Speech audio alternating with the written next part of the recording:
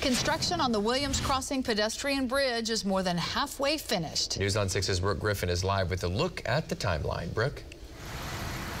Well, construction on the Williams Crossing Bridge is over halfway done. They say they started in May of 2021, and they are still expected to finish sometime next spring or summer. The $35 million bridge project is designed to get people outside, and it includes a new pedestrian bridge connecting Tulsa's gathering place with the west bank of the Arkansas River. It will also include an area for whitewater rafting and kayaking, a newly constructed dam, and eventually even a performance space. Project leaders say that they're proud to be building the nation's first multi-steel arch bridge right here in Tulsa. They say that even with the recent rain, construction is moving along nicely. Well, the rain doesn't help us. We've had quite a bit of rain this spring. But right now, if everything stays on track, the bridge and the dam should be done late spring, summer of 2023.